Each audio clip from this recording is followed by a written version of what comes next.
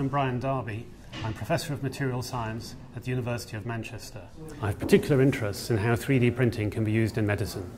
If you read the newspapers, you might get the impression that very soon we'll be 3D printing whole organs which can be used for transplant surgery.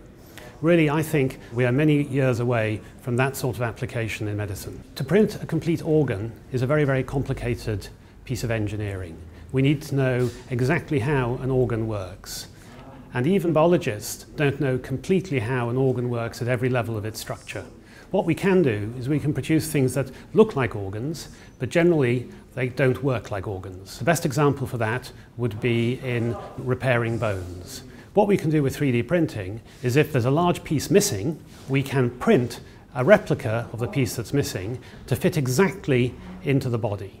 We can make it look like bone on an internal structure sufficiently accurately that the body will grow new bone tissue into the printed structure, and over a period of time the printed structure will vanish, leaving a perfect fit, a really good repair.